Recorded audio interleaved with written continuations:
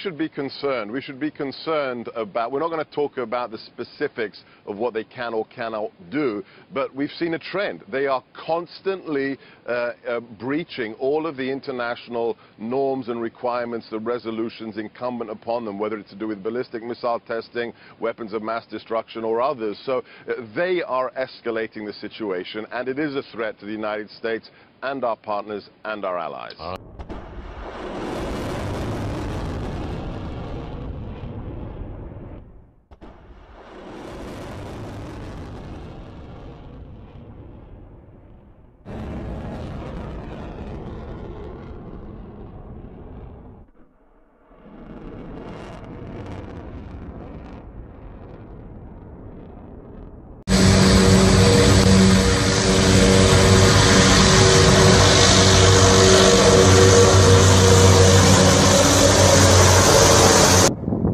Scared about North Korea? You aren't scared enough. Jeffrey, chilling to say the least, but what does today's news tell us about North Korea's capability? Well, I think the reality is we often imagine North Korea like it was in the 1990s when it was backwards and it was aspiring to have nuclear weapons. And we're now in a period where North Korea has those weapons and they're producing them. So it's not surprising that we get little bits of new information here or there that cause our estimates to go up. But I mean, the big change really is this has gone from a country that wanted them to a country that has them. All right, so analysts are talking about this July 4th missile test, and they say it demonstrated the North's ability to strike the U.S. West Coast. You said recently it could possibly hit New York. How do you arrive at that? Well, so what happens is the North Koreans fire their missiles almost nearly straight up, and they do that so they don't fly over Japan. What happens then is we sort of try to imagine how far that missile would have flown if they had straightened it out. And when you do that, you get kind of 7,000 kilometers, and that's enough to hit Alaska. But we start modeling the missile. So we figure out how big it is, how much it weighs, how powerful the engine it is. And when you run computer simulations on what the missile could do if it was fired to its full range, it looks a lot more like it could hit LA or perhaps New York than just Alaska. So are the North's ICBMs, are they capable of delivering nuclear-armed weapons? Oh, yes, yes. You know, the thing about nuclear weapons is they're smaller than conventional explosives. And so if a missile can carry a payload of, say, a few hundred kilograms, less than 1,000 pounds, then it's going to have no trouble delivering a nuclear weapon. So right now, you think North Korea is capable of delivering a nuclear weapon and hitting virtually anywhere in the United States? You know, all the parts I like, sure. LA and, you know, probably New York. Wow. All right, we have several outlets who reported the U.S. had a clear shot at killing Kim Jong-un for about an hour before that July 4th missile test. What do you know about this, and why would they not have taken that shot? Yeah, I think the reality is a little bit more complicated. My understanding is they got a picture probably from a satellite showing that the missile had been erected a little more than an hour before launch.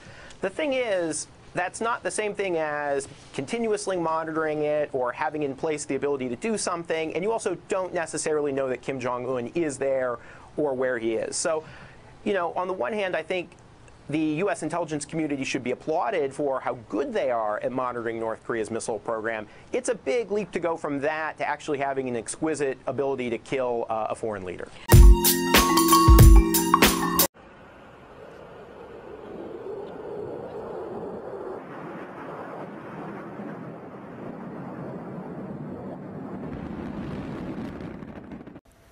North Korea sent a clear signal to the world on where it stands in terms of weapons development by test firing what many experts acknowledge as an intercontinental ballistic missile this month. Kim Hye-sung delves deeper into the type of missiles the regime has in its arsenal and how it developed the relevant technologies. North Korea has long shown off its latest missiles at military parades. And in the last 18 months alone, it has tested close to 40 ballistic missiles. But on July 4th, Pyongyang made a game-changing revelation claiming that it had successfully tested an intercontinental ballistic missile. The Hwasong-14 flew 930 kilometers for around 40 minutes, reaching a maximum altitude of nearly 2,800 kilometers before splashing down into the East Sea off the Korean peninsula to avoid hitting Japan. Analysts say if it flew on a standard trajectory launched at a lower angle, the Hwasong-14 could fly further than 5,500 kilometers. Well, I think it's pretty clear that it is an ICBM. An ICBM is typically defined as anything longer than 5,500 kilometers. And this appears to have at least a 6,500 kilometer range. It can certainly reach all of Alaska. It may be able to reach the main islands of Hawaii. An ICBM is a long-range missile designed to carry a nuclear warhead as its payload. During the Second World War, planes were used to drop atomic bombs on Nagasaki and Hiroshima, but ICBMs are much harder to detect and shoot down and are considered the most effective nuclear weapon delivery system today. How far the missile can travel depends on payload and speed. The lighter the payload, the further it can travel. The North now has the range to pass the first booster stage. Given a standard of 600 kilograms, it can hit over 8,000 kilometers. After failing in previous tests, it looks like now they have developed a powerful engine, possibly from its Baekdusan engine. The speed of its engine development is surprising. With Hwasong-14, North Korea now joins the small club of nations with ICBMs, including superpowers like the US, Russia, and China. So how is North Korea, one of the most reclusive states in the world with a GDP per capita of just $700 according to UN estimates, managed to make such rapid gains in its missile program and develop an ICBM? Experts believe North Korea originally reverse-engineered its missiles using Scud-B missiles from the former Soviet Union via Egypt in the late 1970s. In the 1980s, North Korea exported short-range missiles to Iran and Pakistan, getting finance and information on uranium enrichment in exchange.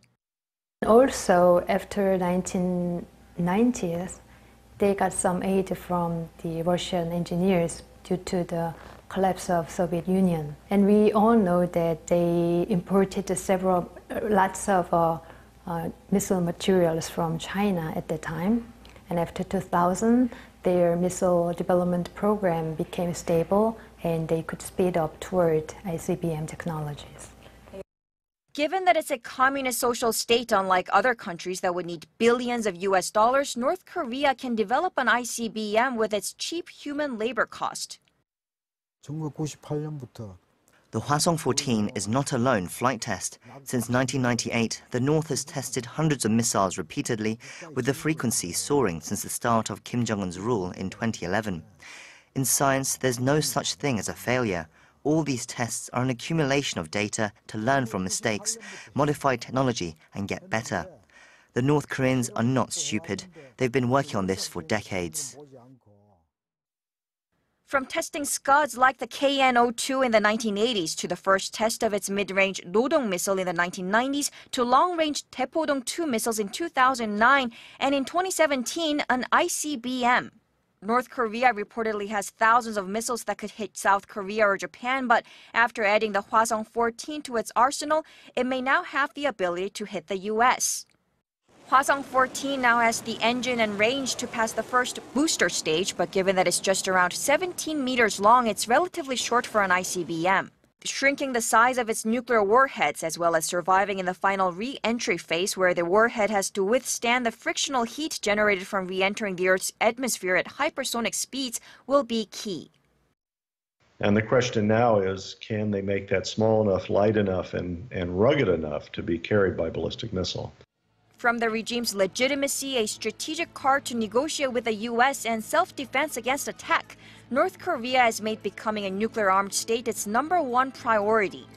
After having tested a nuclear bomb in 2006, North Korea has made another milestone in its missile development program that could possibly change the equation of how the world addresses the North Korean threat. This bird is seriously dangerous but beautiful.